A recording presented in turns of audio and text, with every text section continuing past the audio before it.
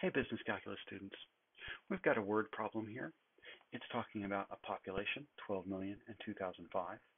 And then note that it's talking about the rate. It's talking about how this population is growing. And the idea is that since you know the rate and you know what you started with, we should be able to figure out where we are in 2012. Now to do that, we want to take the rate and use that to find the total change.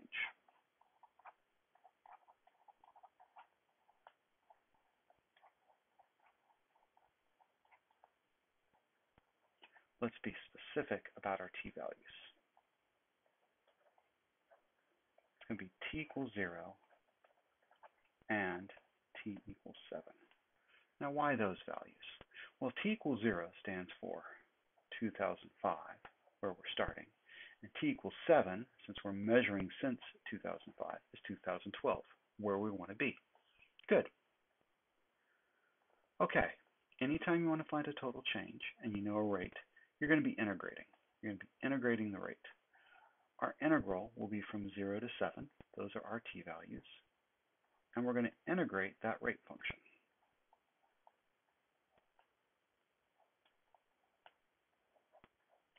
Now in just a minute I'll write down what the answer is.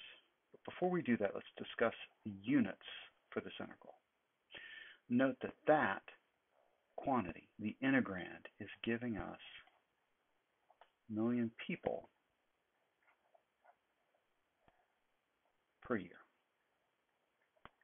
And dt, that's the units for time. Time is measured in years. So you can see that we're going to have something good happen here.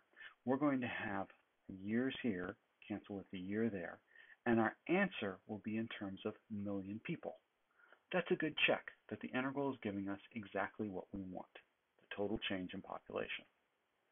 I plugged this into my calculator, and I got approximately 1.272,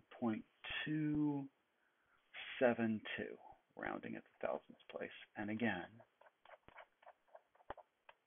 that's million people.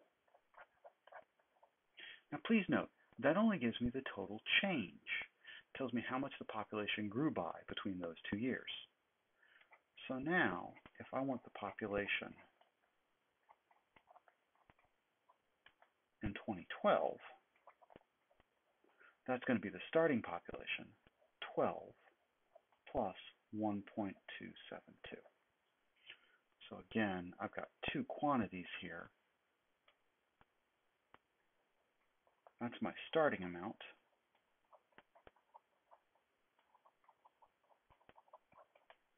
And that's my total change that I got with the integral.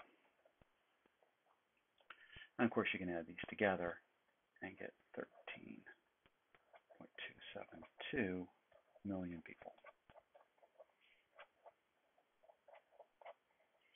This is a good example of how we use an integral and how we interpret an integral. Again, it's always nice to look at the units to make sure that what you're doing actually makes sense. And then the idea being that the integral gives you the total change.